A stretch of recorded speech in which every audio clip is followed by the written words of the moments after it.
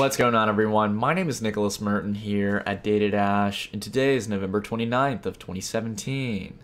Well, folks, today I want to do a little bit of an educational video. We are living in some crazy times for Bitcoin, and I know many of you out there are, some of you are FOMOing into Bitcoin, you have a fear of missing out into the market, and some of you are funning. You have fear, uncertainty, and doubt at these highs, and everyone's panicking one way or the other, and it's all crazy. And look, guys, I'm not here today to even really solely talk about Bitcoin. I'm here to give you all a little bit of a history lesson to help you kind of understand what's been going on with the price action of Bitcoin. So a lot of people have noticed these kind of rapid run-ups in Bitcoin, and we've gotten past the $10,000 level, and it's continuing to go to higher levels. We actually saw a run-up actually just within the past few hours all the way up to around the $11,500 range. This is pretty incredible to know that it's gone up another $1,500 within just a matter of practically a day. Less than a day, actually. So because of this, many people are thinking, wow, this is crazy, I better get into Bitcoin. And then also you have some people who are panicking at the fact that literally within about a 10 to 15 minute period, depending on what exchange you were looking at, we saw practically anywhere from around an $800 to $1,000 drop in the market. And as much as we are up for the past few hours, that's why I'm not trying to FUD here. I guess the chart here is not working very well on GDEX. There's been a lot of server issues. But if we go over here to the 30-minute here, to be fair, on any exchange, we are well above previous prices than we were, back a few hours ago. So I'm not here to FUD. However, this is a pretty rapid price drop as well as what we saw over here. And a lot of people are curious. It's like, this is good to see all this positive price action, but if it can be lost in such a matter of minutes, is this stable price action? What's really going on here? And these are good questions to start asking if you want to understand markets. And I'm going to teach you all what I can today, or share some knowledge with you all today of why this is happening to such a frequent degree here in Bitcoin markets, more than anything. But I'm going to use, as I do with a lot of my lessons, experiences and knowledge of traditional stock markets. A lot of people at the end of the day continue to argue with me, and I understand Bitcoin is something very unique and something very different, and it doesn't correlate with stocks. It's not a company, it doesn't have financials, there's not, global instability politics with Bitcoin. This is Bitcoin, it's its own thing. However, like every other market, it tends to have similarities with traditional stock markets. So let's go ahead and talk about a history lesson in the stock market that actually happened not too long ago. It happened back in 2015. It was something that I traded through, not on the specific exchange, but I was trading at the time in stocks. And this is the run-up and the turbulence of the Shanghai Composite and other Chinese exchanges back during the summer of 2015. So this is something I always like to refer people to, because not only was it one of my most interesting times of trading outside of what I've been trading with Bitcoin, but this was a very interesting market phenomena, and it correlates a lot back to the dot-com bubble, which we'll take a look at as well in regards to the US exchanges. But the Shanghai Composite is probably the best example of this, because it was directly caused by what's happening in Bitcoin right now and what we're seeing with the kind of exponential exuberance getting into something on little volume at these highs. So let's go ahead and talk about this. The Shanghai Composite is it's a composite of stocks, much like you have at the end of the day, you have the S&P 500, you have the NASDAQ, you have the Dow Jones, the big indicators here in the United States, as well as the Russell 2000. You might have heard of that as well. And it's a collection of stocks and everything bundled into an index. It's a measurement of the market and performance in the market. So we can see here that the Shanghai Composite back in May of 2014 had an absolute rally within a short period of time, and in fact really just a year, more than doubled going towards May of 2015. And a lot of people would ask, generally, Nick, how did that happen? And also, how did it get all the way up here? Well, the reason this happened was because of two different types of investors. And I'm not talking about buyers and sellers. I'm talking about retail investors and institutional investors. Now, at the end of the day, you hear me probably talk a lot about institutional investors. And institutional investors, in very simple terms, are the big dogs. They're the big players. They're either people who have been mining Bitcoin for a long time, so they have a ton of it in reserve. They're holding on to it, and they can really sell it at any moment they want. Or you have long-term investors who bought into Bitcoin, or even people who bought in recently but bought huge stakes in it back when maybe it was at 6,000 or 7,000 or even before that. So you have these big players who have tons of money to easily move markets.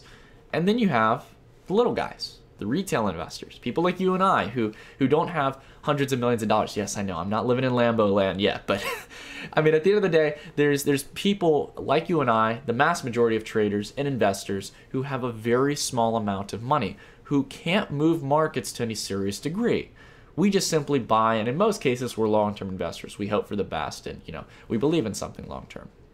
So this is exactly, not institutional investors, retail investors was exactly what caused this run-up in the Shanghai Composite here during the year of 2015. And it's the reason markets fell down so fast afterwards. And it would have fell faster if the government would have stepped in and would have not provided this supply that it did. And I highly recommend you look past just this chart and go read about this topic for yourself. But what happened on this run-up here, you can see the exponential, almost exponential or parabolic price action where things were just practically going straight up for weeks on end, was because there was retail investors getting involved. And how do retail investors move markets like this? I thought it was institutions that made these huge run-ups. Well, it's not to say that institutions weren't buying in, and it's not to say that they didn't help play a role in it, but the reason retail investors can move price up very quick is because we're playing with very thin capital. When you have retail investors stepping in, and in the case of China here, China has a huge culture of gambling and also investing in things that are made in China. There's a very big pride factor, much like how in the United States, we like made in America. It's a very big thing. Well, in China, there was this whole phenomena outside of just going into the casinos and gambling, which is, again, like I said, a part of Chinese culture. But you also have you had this huge revolution where there was all these individuals, these retail investors, getting access to trading. Technology has made it where we can trade now more than ever. And no matter what economic background you come from, if you have a little bit of capital, open up a brokerage account, you can invest in the market. And a lot of people were going out, and instead of reading financial reports on the companies they're investing in, seeing if the price was overextended or if the fundamentals in general were good, if they had a good team or sense of leadership at the company, those things didn't matter. They just simply bought in because they believed in it. Again, believing in something, not understanding it, not conceptually having a feasible understanding of something. They just simply kind of bought in because it was the thing to do at the time. It was culturally trending. It's something that they felt good about, buying into something.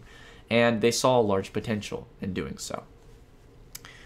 Well, because of that, retail investors are investing with very little capital. But what they'll do is they'll pay the ask of the two different sizes. There's a bid and an ask, okay? A bid is a limit order, and then you have the ask, which is looking to have a sell limit as well on the sell side. So it's what a bid is what the buyer's asking for, and the ask is what the seller's asking for. Well, what the retail investor would do is they'd just eat up those ask orders. They'll just keep buying into it because you have a lot of retail investors, so the capital does flow into a decent degree. And then along with that, you have people who are willing to pay whatever price. They don't care about paying an extra 50 cents on a given stock. They're just getting into it because they believe in it and they think it's going to go double the price action. And because of that, because of such retail exuberance and lack of fundamentals, you have speculation. You have a bubble.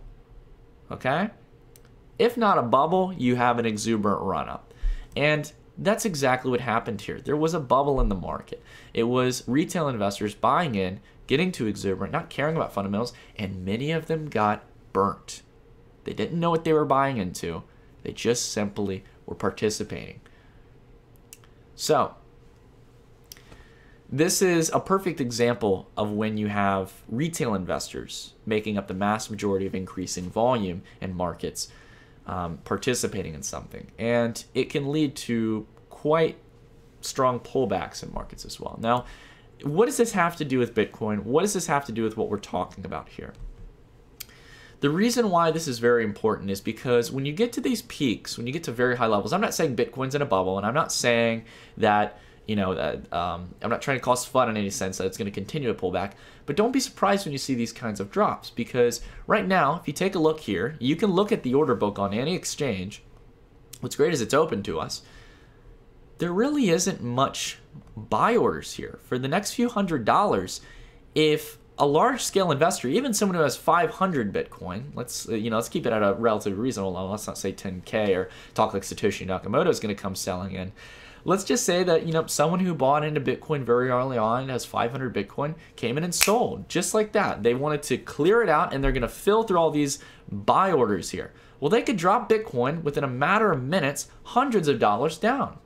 Literally, within a minute, they could do it. They could fill in the orders, or they could be a little patient and do it in chunks and stuff and wait for bid orders to come in and fill it at maybe a higher price. Either way, they can move markets very quick. And that's exactly what we saw over here. You probably can't see it. These are the volume candles down here, these very kind of thin, almost transparent candles on GDAX. But you can see the number up here in the top right. We had over almost 1,700 Bitcoin alone on GDAX sell at that given point. And that's not the only exchange where you saw that kind of sell order.